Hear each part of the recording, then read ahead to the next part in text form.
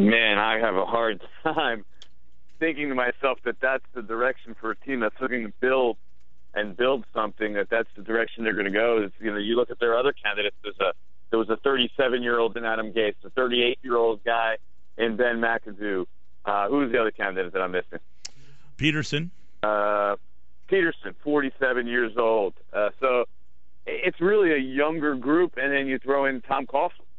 He's going to be 70 years old in this offseason. How are you going to build with a 70 to 75-year-old coach? It just seems like, I don't know, something just doesn't seem right to me. But, hey, he does have a pedigree. He can command the locker room.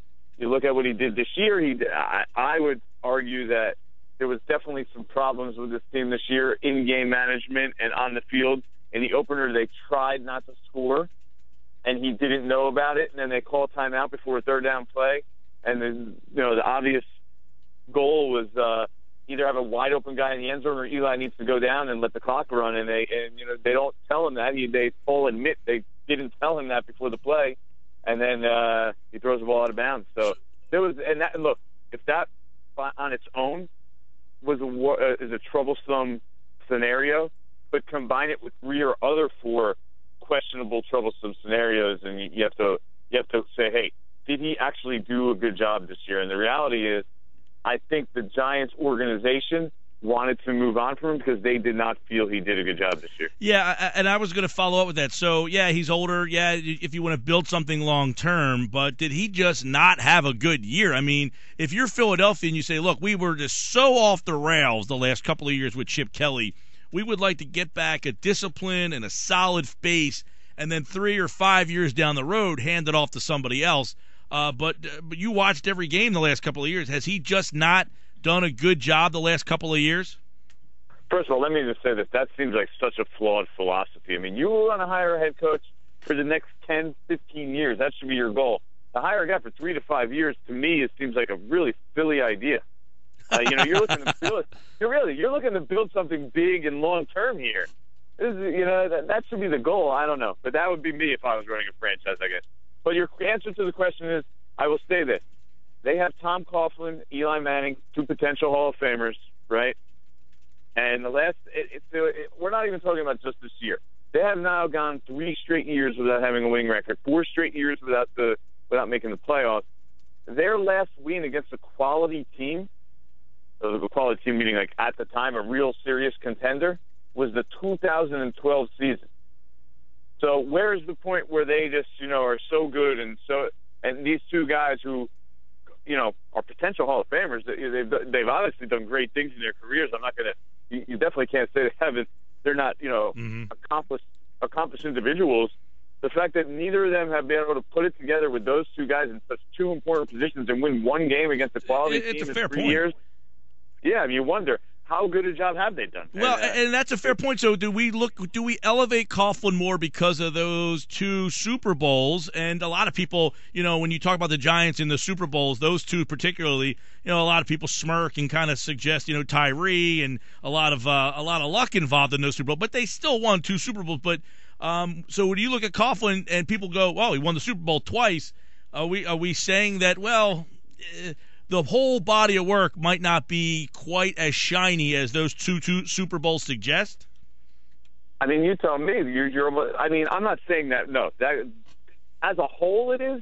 But when you're looking at the current, the future, then I say maybe it is misguided because you're kind of blinded by the rings because the recent history just doesn't show this guy, being one of the best head coaches in the NFL. Mm-hmm. The past shows that. That 15-year stretch when he was in Jacksonville and the Giants, that certainly shows that. But to me, there's just nothing there over the last 3 years that says Tom Coughlin is one of the best head coaches in the NFL, or a guy that has his team on total lockdown and is getting his team to outperform maybe what the expectations are or what the talent level is. I mean, they went 6-10 this year, and when you have how much worse can you be with Eli Manning and Odell Beckham on your team? I know their defense was horrendous, but I mean, it's not like they overshot their expectations or what they should have been with those guys, with what they had on their roster. Yeah. I mean, those guys are good enough to win you games. I mean, you saw it. they're that good. You know, Eli Manning threw 35 touchdown passes. Odell Beckham did a lot of damage. Now, if they handled end-game situations better, you can easily say they should have had 2 more wins. Easy. I mean, trust me, that's how the front office felt. They felt that the coaching cost them 2 or 3 games this year. Wow. So what do they view Jerry Reese then? Because he has not done a good job giving them talent. I mean, this team, as you mentioned, devoid a lot of talent on the defensive side of the ball specifically. Yeah. I mean, I think they know that Jerry Reese hasn't done a very good job. The talent level was the primary problem this season. Or I shouldn't even say primary. There was a lot of problems, and you put them all together, and that's how you get a 6-10 team.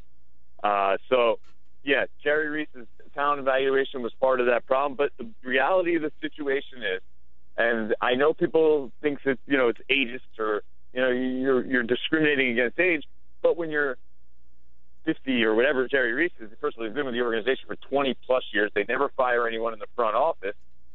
So when you've been in that situation, he has 2 Super Bowls in 9 years as the coach, as the general manager. He's going to get the opportunity, even though he's made massive mistakes, to rebuild. Whereas Tom Coughlin is in a different spot. He's there 12 years. It's a different because his voice is he sets the tone for the team. He's the guy that needs to stand there in the locker room. So he's 69 going on 70 years old. Do you want to rebuild and give him, okay, we need to rebuild and redo this whole thing? Are we really going to start a new cycle and say, okay, Tom Coughlin, you're the guy we're going to put in charge of it? Because I'm not sure you could say, okay, we're going to go in a 5-year plan, and this is our guy. Let's start over here. He deserved that. Now, if Tom Coughlin was 55 years old, he might get that opportunity. I mean, that's the reality of the situation. No doubt. Jordan Raanan on NJ.com covers the Giants. Ben McAdoo was here. I'll say this. I don't know for a fact that he can't coach another 3 to 5 years, but what we've seen in the NFL, no one's coached past into the age of 73. So well, this is very Joe Gibbs. So if you're committing to him, you're saying, okay, we think he's basically the outlier to everything we've seen in our entire life. Yeah. Which is a big gamble. Yeah, Joe Gibbs, won a couple Super Bowls with the Redskins. They brought him back the second time, and he couldn't get out of his own way. That was a disaster the second time he came back here. So some of these guys, the game changes. 72, I think. He coached his last game, I think, at 72 years old. Ben McAdoo was here, Jordan. Number one, how realistic is it that he's the next Giant coach? And number two, would he be a guy that if Philly got, you would say they got a great hire? Yeah, I mean, it's hard to say great because you don't know. There's a lot of unknown with him. He's 38 years old. He's a pretty young guy. But I like Ben McAdoo, and I like what I see. I look at him, and he has a commanding presence. You watch Ben McAdoo. Look, he's next to Eli Manning. They're almost contemporaries. He's 38 years old. Eli's 35. So they're really, there's like a 3+ year difference between those two guys. But you see Ben McAdoo stand up there, and you see the way he handles his players. You see the way he carries himself. I mean, I talked to 10 or 15 guys, and every single one of them thought that he was a future head coach in this league. Not one of them said they didn't think he could handle it right now. He can go in front of any room and handle and command that room, and I think that's really what you're looking for the most out of a head coach, is they have to be able to command that room. And he has an ability, not just in the fact that he's like Coughlin in a lot of ways. I like to say he's like a 30-year, he's younger, but he has that same attitude or mentality, Western PA, blue-collar kind of guy. I mean, he's very militaristic, almost like Coughlin. But at the same time, he's able to relate to players very well. And a lot of people compare him to Andy Reid because there's a lot of similarities. That's kind of how he's being sold as a young Andy Reid. He was the tight ends coach in Green Bay, a quarterbacks coach in Green Bay. He mentored Aaron Rodgers. Andy mentored Brett Favre. So there's a lot of comparisons there. He's even younger, and the benefit he has compared to Andy when he was hired back with the Eagles is at least McAdoo did get to go off for 2 years on his own, call plays, and kind of do that. And you saw it was a learning experience, but he handled it pretty well. 35 touchdowns for Eli Manning. This is a guy who, threw 15 touchdowns and 27 interceptions the season before Ben McAdoo arrived. All right, Jordan Raanan, let me ask you this, because Coughlin's going to interview with now not only Philadelphia, but he's got an interview set up with the San Francisco 49ers as well. It seems that he did not want to he did not want to stop coaching. So his resigning is obviously they just didn't want him back, and they tried to do it nice. But will he coach again? Will somebody hire Tom Coughlin next year? Will he be back on a sideline?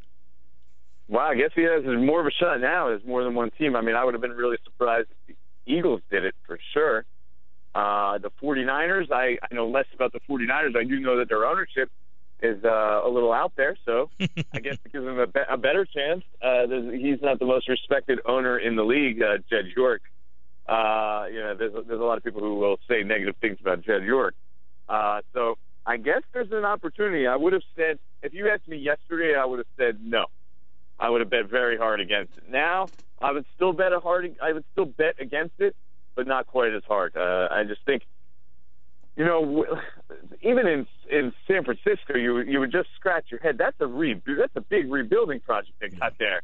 I mean, well, it's funny. You almost sound perplexed that people are interested in Coughlin at this stage. Not saying in a bad way, just like, look, I get it. He's won some Super Bowls. He did a great job, but he's almost 70. His time has passed. Like, you know what I mean? Well, if you told me the Detroit Lions fired their coach and Tom Coughlin, then I'd say, you know what, that makes more sense. They got the pieces there. They were a playoff team last year. They were out without their best player, defensive player, DeAndre Levy this year. Like, they're close, That makes more sense to me. A team that's basically in a rebuild doesn't make sense to me when you're talking about Tom Coughlin. I wonder where Philadelphia thinks they are. Do they think they're close but needed better leadership, or do they think they're far and need to build with someone long term? Do you think they're close, though? I mean, I look at them, and first of all, we don't know where their quarterback's going to be. I look at, where's the building block pieces on the Eagles? Well, and I think that's the big question for them is, was this a 7-win team that was a disaster, or is this a 7-win team that had a lack of accountability and a lack of discipline? Well, this is a 7-win team that realistically, Jordan, could have been a 10-win team if they could have got out of their own way half the time.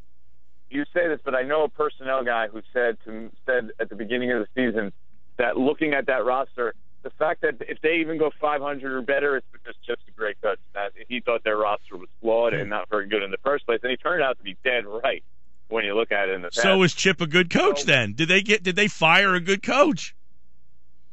I don't think. I mean, how many people really think he was a bad coach? I think he made a lot of mistakes, and a lot of them were personality driven. But I don't think there's that many people out there that think he's a terrible coach. So if you bring in a personality guy, if you bring in a personality like Coughlin, can he get a 7-win team in Philly and make it a 10-win team? Maybe, but is that your goal? Your goal should be to win a Super Bowl and build up to win a Super Bowl. No doubt about it. Well, Coughlin needs 9 wins to win a Super Bowl. Seems like a makeshift. Yeah, that's true. But it seems like a makeshift answer. A makeshift solution. It's very interesting.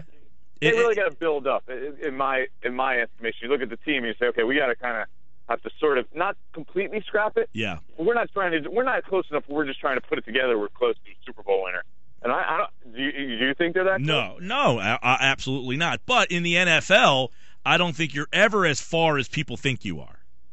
I agree with that. Andy Reid used to have a saying: "You're never as bad as you look, and you're never as good as you look." Correct. Either. No matter what the scoreboard says. And there's a lot of truth to that. But at the same time, is when you're talking about, system building, and you're looking long term. I'm thinking, okay, our goal is to win Super Bowl. That should be every team's goal, right? We're looking to build something into a Super Bowl winner, and this is the process. First of all, you look at the teams that win Super Bowls. They don't just make the playoffs one year usually and win the Super Bowl. They're usually teams that have made the playoffs before, that have kind of gone through their grind. It's a steady, usually, rise to get to that point where you're a Super Bowl winner. I mean, look at the Ravens. You look at the 49ers even before. I know they didn't win a Super Bowl, but they built themselves up. The Seahawks. It's a steady climb of building. It's a team-building thing. And, to slap it together, to me, would seem to be the wrong philosophy when you're talking about looking to build a team and moving forward. All right, our buddy Jordan Raanan on NJ.com. He covers the Giants. Always fun. And if Tom Coughlin was in Philly, that would make those games even more fun than they already are. Thanks, pal. Yeah, I'm all for it. Let's see it.